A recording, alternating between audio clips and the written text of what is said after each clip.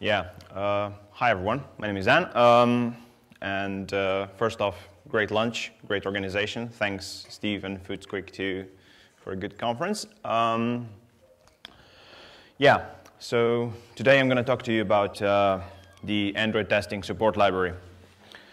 I used to work on a very small team, and we were 3 developers. We were in charge of quite a large app, a retail app, so it had a bunch of features. And we had no QA support. Like, we had some shared QA people that we could use, but only for big releases and really rarely. So it was very important for us to kind of test our apps. So automatically test our apps, not just poke everything on the screen manually. That's why I was really excited when this thing came out, the testing support library.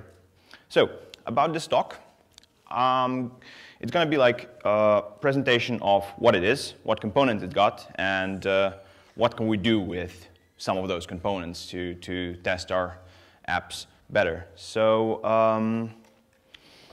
let's begin. So that's me. So I must admit, I used to be an Android developer. I'm not anymore.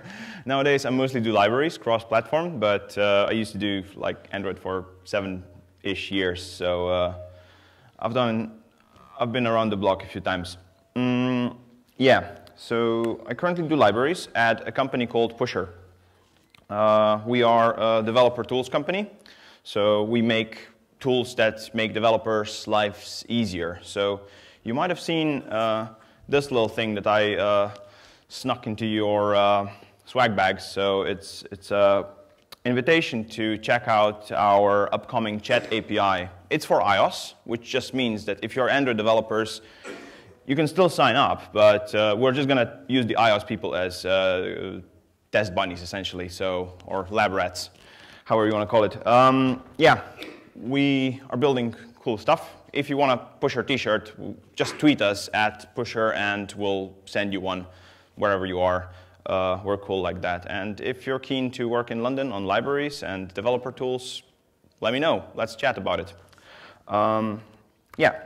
So without further ado, testing and support library. What's in a name? So it obviously contains 2 parts, and the testing part on Android is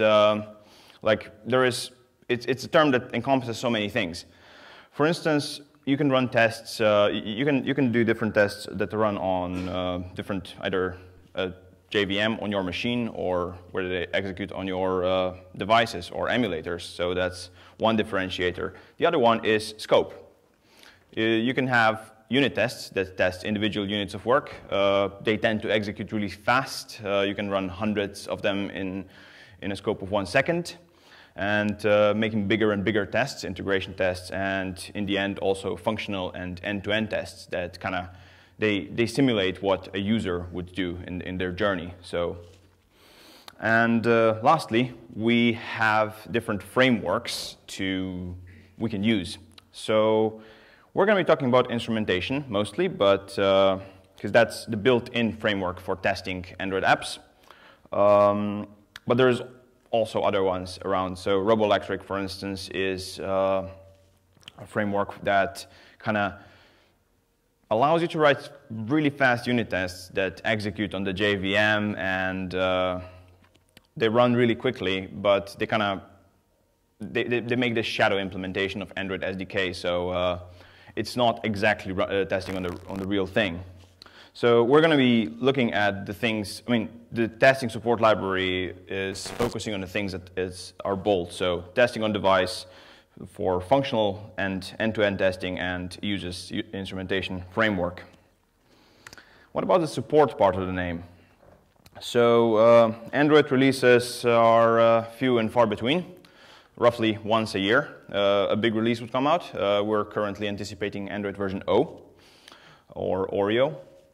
I'm just anticipating that. I don't actually know whether it's going to be called Oreo. Anyway, new releases come with new APIs. Big milestones we had were Android 4 came with fragments and hollow design pattern, and Android 5 came with the material design theme, and came with also kind of a new libraries that we could use, like recycler views, card views, things like that. And obviously the update curve is adoption curve is really slow. So what happens, Google people started to build libraries, support libraries that would bring backported functionality to the developers, so that if something hasn't been supported on your platform natively, for instance, the material design, so you could use the support library to bring those features for Android 4 devices and so on. So basically, in all honesty, the support libraries are, in Chris Bain's own words, they're a mountain of hacks, because they just kind of have all these, they have to cover all these weird edge cases to make our apps really run well and on as wide kind of spectrum of devices as possible. So putting 1 and 2 together, we get a testing support library. It was announced, I think, 2.5 years ago, released 2 years ago, so in 2015 it was released. And it's really made testing on Android a lot nicer. If you remember how it used to be, we used to have to use the JUnit 3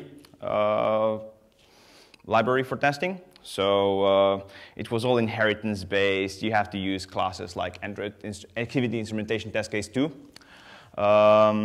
You had to override a bunch of things. So you had to override setup and tear down methods to kind of have some scripts run before and after your tests. And you have to prefix all the methods with test. So luckily, you don't have to do that anymore, because now we're almost current now, because JUnit 5 has already been released, but we can't use that yet. Nowadays, we can use JUnit 4, which makes the API a lot nicer. So for starters, you don't have to prefix your classes with test. So you can just use the annotation-based kind of utilities for that. So you just do test and test name. Again, testing lifecycle utilities before, after, that's all there. It also announced the testing rules. So you could use a rule to spin up an activity instead of kind of extending this particular class. All really nice. But it's by far not everything that's available in the testing support library. Arguably the biggest part of it would be Espresso. And that's the functional testing library that allows us to allows the computer to poke on the screen for us. So it's a bit smarter than just that, so we're going to get to that in a second. There is also the UI automator for a different type of screen poking, and as I mentioned, test rules, and also the runner that allows us to run everything. When something gets released, they used to not update documentation really often. So I found it a really good way to kind of just dig through the Maven repository of the Android SDK to see what's been changed, what's been added, what new things are there. But I mean, there hasn't been a release lately, so the documentation is actually improved quite a lot. So how do we get it up and running? 2 years ago, this was a massive pain. Now, Android Studio I think for a year or so, or maybe even more, it would basically just generate your test classes, include all the required dependencies for you. So it's really smooth and easy to get going. I have some tips in here to how to include it in a legacy project, but I think we're going to just skip that, because it's really in the last 2 years, the stuff that's been, if you've created an app in the last 2 years, you probably already used the new, it already does that for you. So let's skip that and get to the interesting part, which is espresso. Why is it called espresso? Does anyone know? Okay, it's called espresso because it avoids sleep. If you've tested, if you've used like Calabash or Robotium in the past for testing, it's there are really nice kind of testing frameworks. You can like describe everything that should happen on the screen, assert everything, but the tests tend to be really flaky because it kind of has to, you never know when an animation is going to end, even if you disable animations or if it's, God forbid, doing some network work or processing work in the background. So you never know whether something is going to execute in half a second or 1 second, or so basically what you end up with is just a bunch of sleep statements that every time something fails, you'd increase that sleep for, I don't know, another second. So you'd have 30 tests, and out of which there would be sleep statements in there that would wait for like 4 seconds in each test, or maybe 2 steps per test. It would be like that. So 30 times 4 times 2 is a lot. So if you have the more and more tests you have, it gets slower and slower. So that's why it's called espresso. It avoids the sleep. It's got a really nice API. It's the syntax is based on Hemcrest. So if you've used Hemcrest for Java testing, or there is a bunch of libraries out there for pretty much every platform out there. Even JavaScript has one. It has this kind of nice looking chaining API. So you start with something like onView, and then you describe the view that you're looking for, and then perform, for instance, a click or assertion. So you check that it's displayed. Google has a nice cheat sheet on their website that basically kind of explains all the core functionality of espresso. How it looks like in action, I hope this is visible. Mind you, there'll be a few more slides with code, but I'll release those after the talk, so I'll just talk through them essentially. You don't have to pay attention too much to it. Essentially, you start with an onView, and then you specify a view that's identified by this identifier. So with ID, RID button, perform click. These are all static methods that you just import, and it all works like magic. Obviously, that's not enough. We can combine them using things like all of, any of, or say a view that is a sibling of this view or a parent of this view, and then go towards things like is displayed, is dialog, and yeah, the same for actions. So you can scroll, you can type text. There's a bunch of stuff you can do. So that was the core espresso. This works on any odd Android view, but obviously there is a bunch of stuff in the other support libraries that we can use now, like recycler view and drawers and things like that. So they've started adding new things in espresso in the contrib part of the library that contains things like recycler view utils and accessibility utils and date picker utils. So you can actually use espresso to just kind of say, pick me this date. So it's a lot nicer. So that's all available for you out of the box. But what's more interesting is how do we extend espresso's core functionality to interact with our custom views, to make our tests even nicer to read, better. So I'm going to be focusing on these things a bit more. So I mean, custom views are quite popular, especially if you kind of reuse the functionality, and so you'd have, I don't know, a custom widget that's available on every screen. So for that widget, you can just write your own custom matchers and assertions to kind of interact with it. So yeah, custom matchers allows you to find any odd view in your hierarchy. So how does that work? You extend an existing matcher.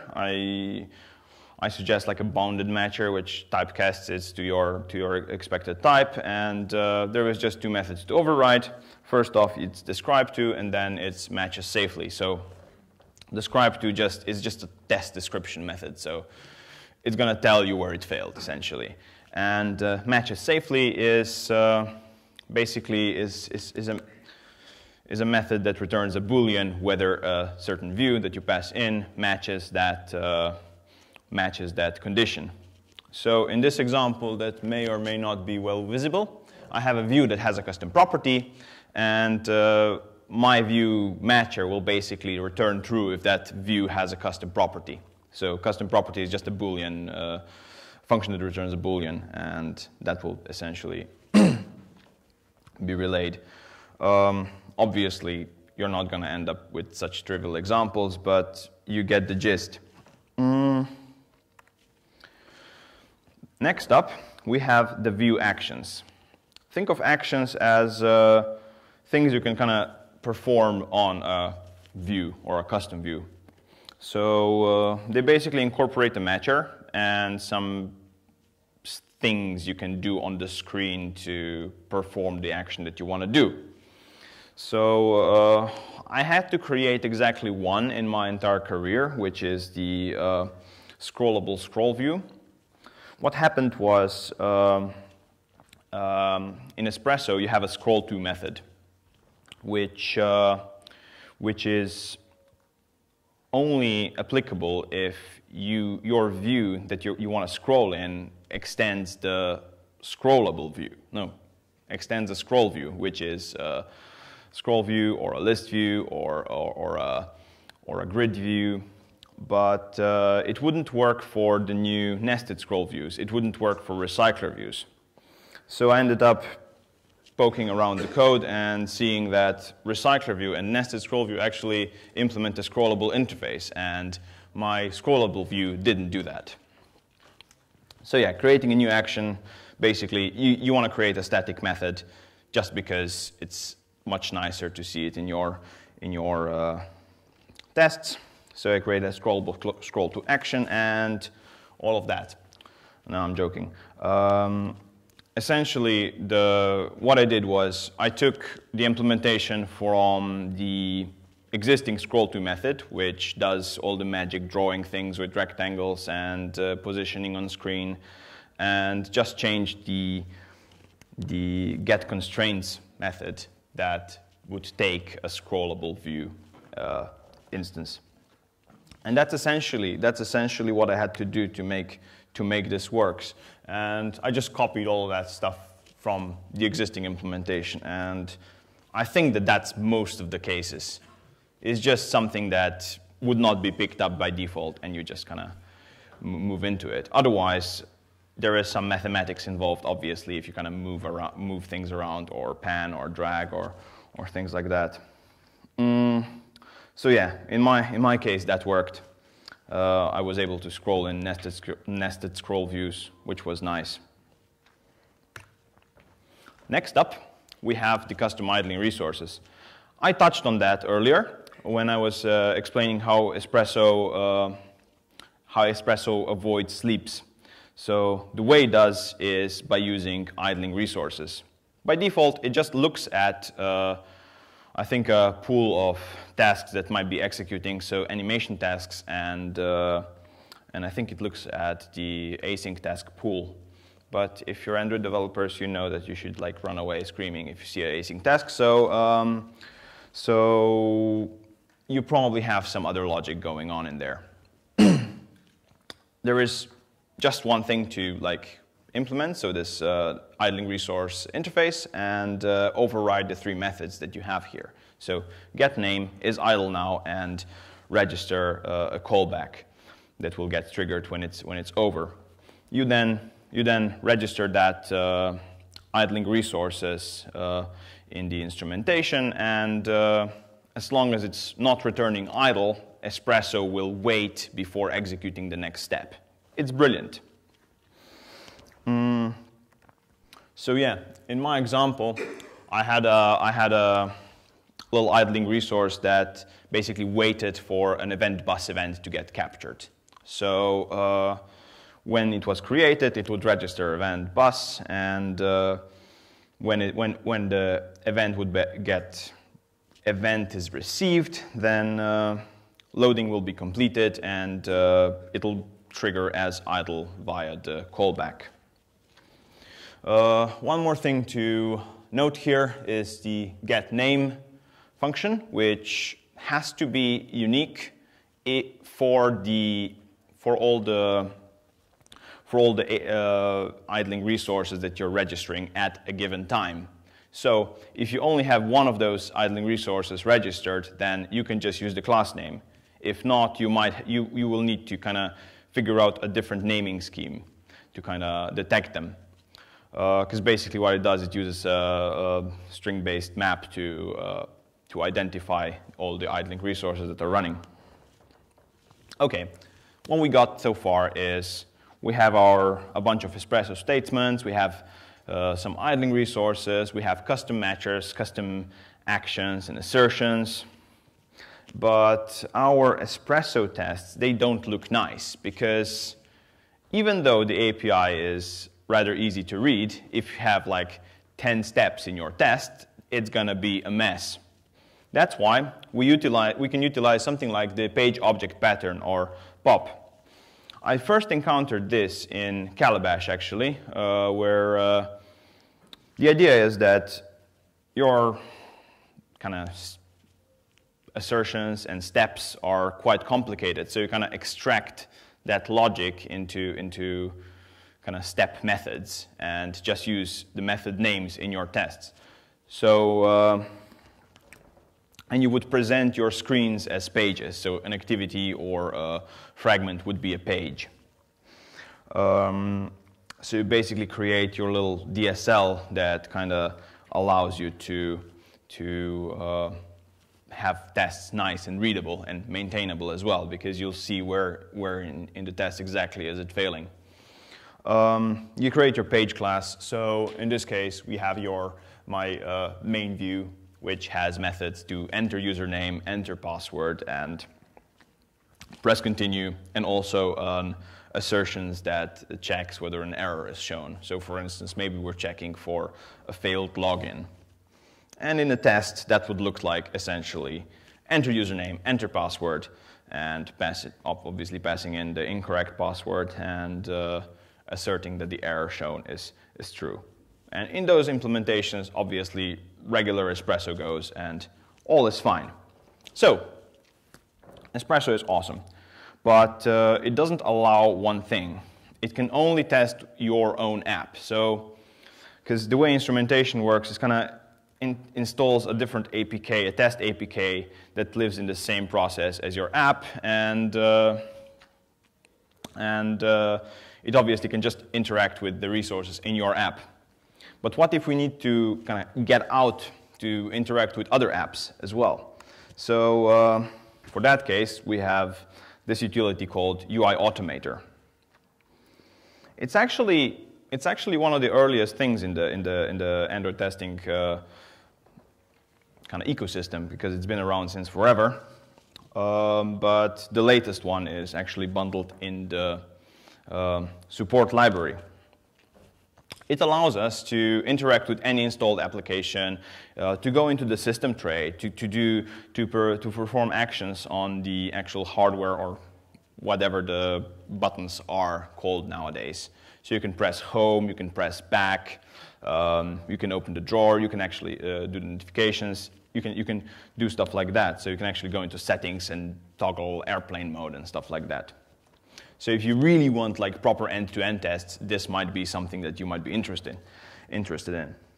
It works on the accessibility framework. So use this tool called UI Automator Viewer to kind of analyze a stack of a view, so that you see exactly how different components in a currently visible components are defined, and then you use that in your coding tests.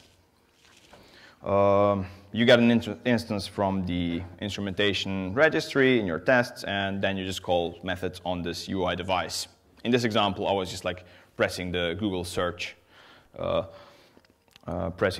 finding and pressing the Google search button on the home screen. So that's it. Like, we can write end-to-end tests really easily. But who runs them? It's this guy, test runner, or Android JUnit runner, as it's formally called. What does it do? It's what spins up your tests. It's what runs your tests, and you can actually run individual tests or a batch of tests. Or what we can also do is, if you're running some kind of fancy mocks in your application, if you have some kind of fancy setup in your application, you can replace that with a mock application that will kind of use mocks instead. And you can script, you can use it to script and run different kind of, not really flavors, but scopes for tests. So you can actually run just the small tests, big tests, so you can kind of pick and choose which kinds of tests you want. And you can shard them as well in parallel. To extend it, for instance, if you want to use a custom application class, provide the new dependencies, you can just extend the runner and specify it in your Gradle build file. For instance, Andy Preusler made the Kotlin test runner, which what it does is essentially, if you're familiar with Kotlin, every class it generates is marked as final. So that's not really good for testing. So the Kotlin test runner would kind of strip that final so that it would be easier to kind of replace and test with dependencies. So yeah, you'd extend it and, for instance, return a new application. That would be my test application instead of my main application. Running on the command line or not on the command line in a CI context, that's also really cool because, as I mentioned, you can run either just flaky tests or you can just run large tests. Depending on how your build pipeline is structured. You can also, I found this really useful for like more longer running tests, is to debug tests without having to reinstall the entire application. Before instant run, that used to be a pain, but now it's a bit easier. So you can actually, when you run something in Android Studio, if you run like a method, a test method, it will actually print out what it actually ran. So you can actually just copy that, put it in command line, and run the same method. And if your debugger is picked up, you can actually just jump straight into debugging. So for some weird kind of flaky tests, it's a totally legit option. The API is not something you'd want to write on a day-to-day basis, essentially because you have to use the ADB shell and then the AM command. But yeah, you can essentially specify class name, method name, package name, and obviously the runner. The documentation have this testing in other IDEs kind of section that explains that. Last but not least, the support library contains different rules. So I mentioned activity test rule that replaced activity instrumentation test case 2. There is also a service test rule, and you can actually extend it and add more rules. So far, I've never had to use something like that, but I've seen one done by Artem Zinatulin, the mock web server rule, in his Quality Matters repository, which is excellent. What he did was he would, if he needed to mock any web responses, he would basically tell the mock web server, create a mock web server rule with a response that the mock web server would return, so that he would essentially mock everything, well, use everything apart for the network layer. I personally mock the network one step lower, so I can just use mock the retrofit responses or whatever, but this is something that you can also utilize. But it's got quite a lot of moving parts, so it's too much to be showing here. And that's everything for the testing support library, but there is more from the mothership, where where it comes from. So essentially, Firebase, you probably are all familiar with it. I think that at least some of you have used it, if not everyone. Firebase has this thing called the Test Lab for Android, which allows you to run your espresso tests, instrumentation tests on Google's infrastructure. It's by far not the only such offering. Like Xamarin had their test cloud since forever, and there is a bunch of others that allow you to do similar things. But Firebase, in my opinion, is really interesting because it has a free tier. I think it's like 100 minutes a month or something like that. That's free, but still, for small apps, it's completely legit. It also supports running on VMs, so that maybe if you're a startup or something, you have very constrained resources. It's very cheap to actually run your tests on the VMs, and you don't have to have a dedicated kind of Jenkins box with the emulator plugged into it, or God forbid, you don't have to use Travis to spin up the very, very, very slow emulator that they have. I know there is other options out there now, like it used to be called Greenhouse. I think they renamed since. Anyway, there is another component to the Firebase test, which is the Robo test. It's part of the Play Store. And what it does is it will essentially just run automated tests without your intervention on the apps. It could even, if you provide it with a credential like a Google account, it would even log in if you have a Google login with Google button in there. So that's actually really interesting because it will just randomly run it, and if it detects any crashes in stuff that you've submitted to the Play Store, it will obviously tell you. That's also like free to use and could be beneficial to someone. Lastly, we have the Espresso test recorder. It's been with us since a few versions ago. So what it does is it kind of allows you to record testing steps. So you would start and write your tests by clicking on the screen and entering fields and entering strings into the entry fields, and it would essentially generate you some very ugly code. But that ugly code is being auto-generated, so you can actually get a few free, almost free tests, espresso tests out of it. So, I mean, they're ugly, but it's nothing that a few Android Studio refactorings couldn't fix. Yeah, it's built into Android Studio, so just like press record, and yeah, you'd end up with this pop-up, and it just does it for you. It's quite cool. There's a few other bits and pieces in there. Like you can test web views. I haven't had to do that, luckily, but yeah, there is quite a lot of web view support apparently that I don't know how well it works. It hasn't been updated much since. I hope for something to come out of the next month's Google I/O, but stuff was being added up until last year. It was quite cool. And yeah, obviously, my favorite thing about the library is it's open source, so you're free to just kind of poke around it and try to improve it, maybe do a PR to the contrib library, and it's all really cool. Yeah. That's all from me. I mean, if you've enjoyed the testing talk, if you're interested in that, Xavier has one on Thursday, I think. Should be very interesting as well.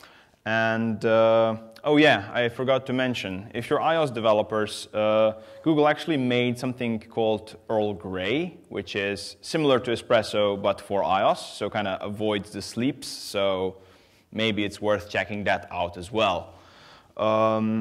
And yeah, you can reach me on Twitter and email zan@markan.me or zan@pusher.com. I'm also quite active on a Slack team called Android Chat, and sometimes I blog something on spacecowboyrocketcompany.com.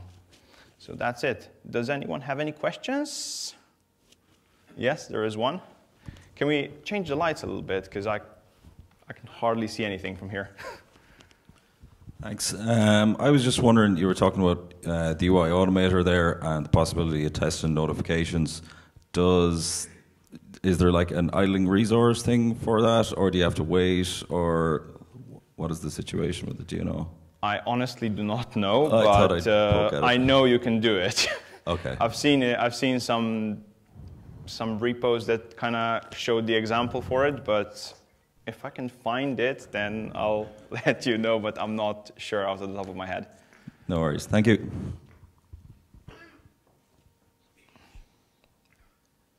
Any more? That's it then, I think. Okay, thank you very much. Cheers.